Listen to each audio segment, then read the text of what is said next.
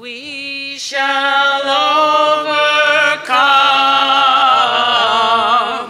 We must be dedicated to coming together to repel bigotry, bias, hatred, and discrimination.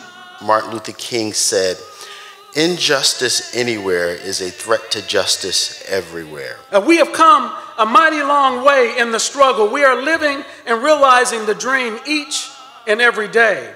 As I compare the state of the nation at the time when Dr. King spoke and the times we currently live in, I realize that his words are just as important today as they were in that very moment. Hand in hand, we'll walk hand in hand,